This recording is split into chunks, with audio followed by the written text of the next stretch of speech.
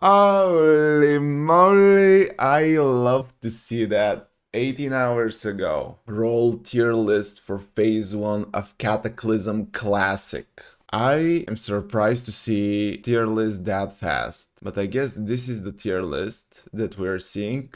And me, as a professional WoW player, technically I'm a professional WoW player because I'm streaming and sometimes I'm making money, so let's cover that list. Fire Mage S tier. This is one of my characters. Demonology Warlock S tier. I'm playing Affliction, not Demonology. Survival Hunter, Unholy Death Knight, which is my main, by the way, and Arms Warrior in tier list. Holy moly. After that, on the A tier, Shadow Priest, Affliction Warlock, Frost Death Knight, Assassination Rogue, Elemental Shaman, Retribution Paladin, Arcane Mage. I'm thinking about my second spec of the Mage to be Arcane, by the way, and my Warlock is Affliction, so all my characters are in S and A tier. By the way, I have Assassination Rogue, but he is on Horde, so it doesn't matter. After that, B tier, Balanced Druid. I thought that Balanced Druid is tougher. Enhancement Shaman, Combat Rogue, Feral Combat Druid, Marksmanship Hunter.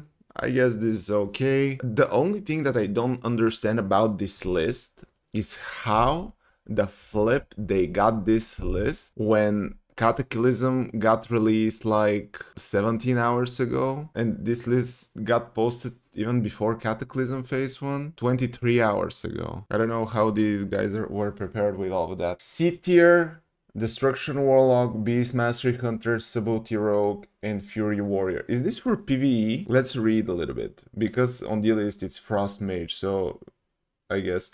With the release of Cataclysm Classic now imminent, we've put together the list of all 3 roles in the first phase of the expansion, focusing on their performance throughout tier 11.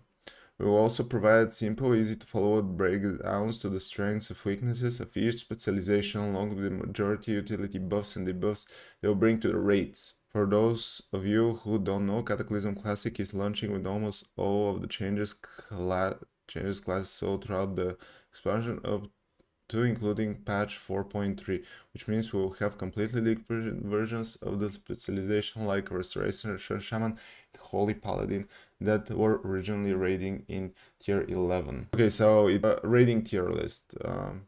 I'm happy that all my characters are in S and A. It's really sad that Frost Mage is in the D tier, but you know, Frost Mage was always kind of a more PvP. Subtlety Rogue is more PvP. Yeah, that's it for the roll tier list. I just saw it and I was surprised. And if I had the opportunity, I would do a tier list myself. But maybe I should research how to do a tier list, and maybe I'll do myself.